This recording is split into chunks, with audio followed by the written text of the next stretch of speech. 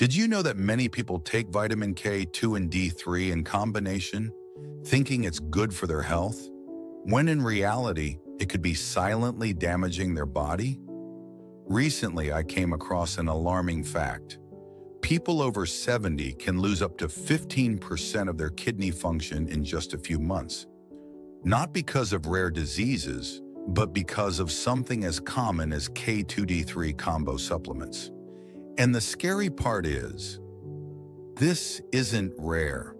Today, I want to explain why taking K2 and D3 in the same pill can be a dangerous mistake, what these nutrients really do inside your body, and most importantly, how to take them safely and effectively. Stay with me until the end, because I'll share exact dosages, best times of day, and practical strategies that could protect your heart, your bones, and even your energy levels. Before we get started, tap subscribe to stay up to date with every post. The most common mistake: combo capsules. At first glance, those K2-D3 combination pills seem like a smart idea. Just one capsule a day, convenient, simple, and marketed as the perfect formula for heart and bone health. But here's the trap. Nearly all of them contain the same formula, around 90 micrograms of K2 and 5,000 units of D3. On the surface, that looks fine, but dig deeper, and there's a serious problem. To actually make a difference in your body, you need at least 400 micrograms of K2 daily. That's 4 times the amount found in most capsules. If you try to compensate by taking 4 pills, you end up with 20,000 units of D3, which is dangerously high and can overwhelm your kidneys. That's the mistake many people are making, trying to get enough K2 while unknowingly overdosing on D3. Why vitamin K2 is so special. Before we dive into how it works with D3, let's answer the key question: what does K2 actually do? Many people believe K2 works like a magnet, pulling calcium out of the arteries. But the truth is more fascinating. K2 activates 2 essential proteins: matrix GL-A protein, which prevents calcium from sticking to artery walls; osteocalcin, which directs calcium to where it belongs, your bones. Think of it like a traffic system. One set of signals keeps cars out of danger zones, while guides make sure traffic reaches the right destination. But not all K2 is created equal. There are 2 main forms you need to know about. MK7, found in natto, the traditional Japanese fermented soybean dish. It can stay active in your bloodstream for up to 3 days. That makes it the best option for long-term cardiovascular health. Just 180 to 360 micrograms daily can reduce arterial stiffness by 10 to 20%. MK4, found in eggs, cheese, and liver. It disappears from the blood within hours. To be effective for osteoporosis, you need massive doses, 45 milligrams per day. Bottom line, if you want to protect your heart and arteries, MK7 is the winner. The hidden link: K2, inflammation, and insulin resistance. Here's a fact most people have never heard. Yes, K2 helps protect the heart, but its real power doesn't just come from controlling calcium. One of its most powerful effects is improving insulin resistance, a silent killer that drives heart attacks and strokes. With just 180 to 360 micrograms a day, studies show K2 can lower your HOMAIR score by 10 to 20%.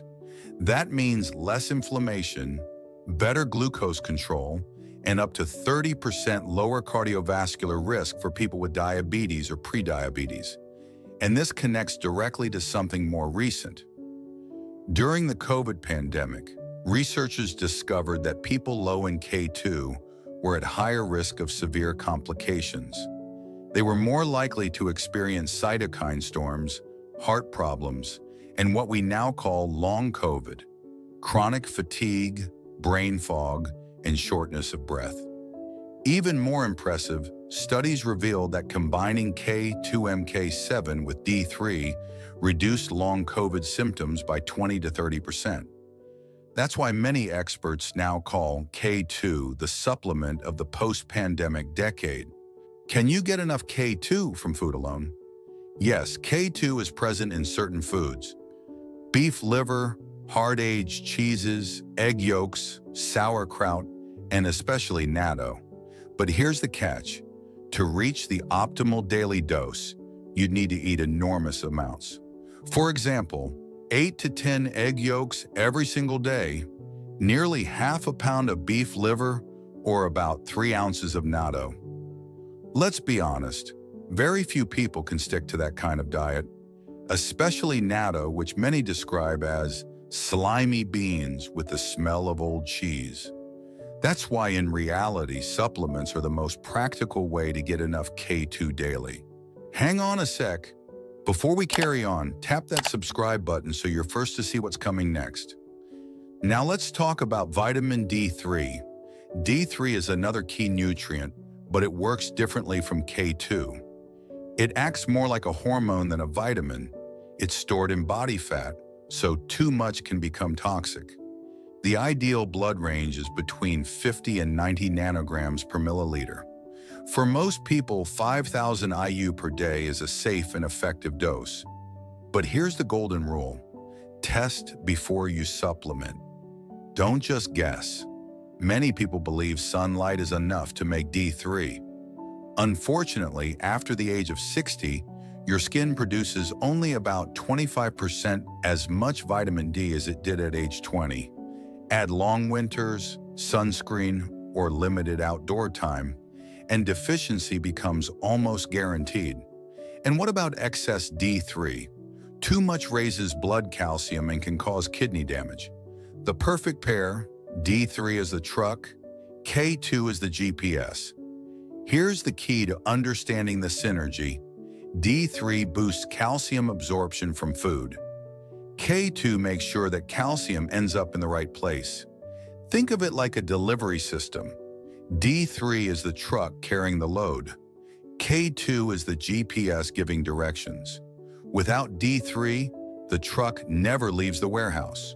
Without K2, the truck gets lost and dumps calcium in the wrong place, your arteries. That's why they work beautifully together. But not in the same capsule, because the ratios in combo pills are never correct. How to take them safely.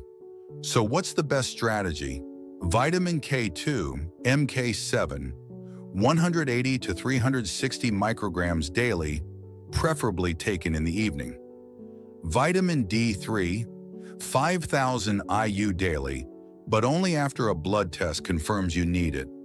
Take it in the morning with a meal containing healthy fats for better absorption. Always avoid combo pills. That's how you get the benefits without the risks.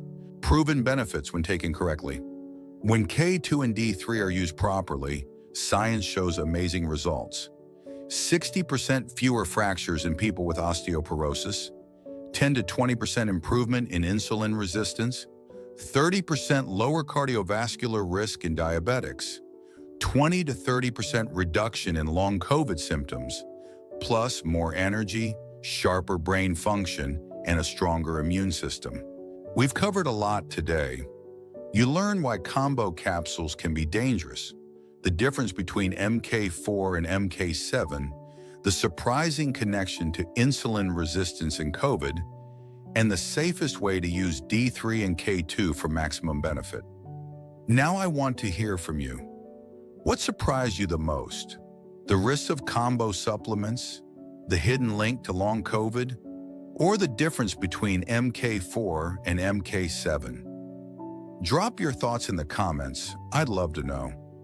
And if this video helped you, give it a like, share it with someone who takes supplements, and subscribe to the channel so you don't miss the next video that could make a real difference for your health. Remember, supplements are just tools.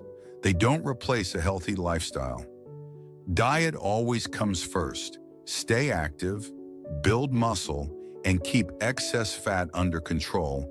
especially after age 60.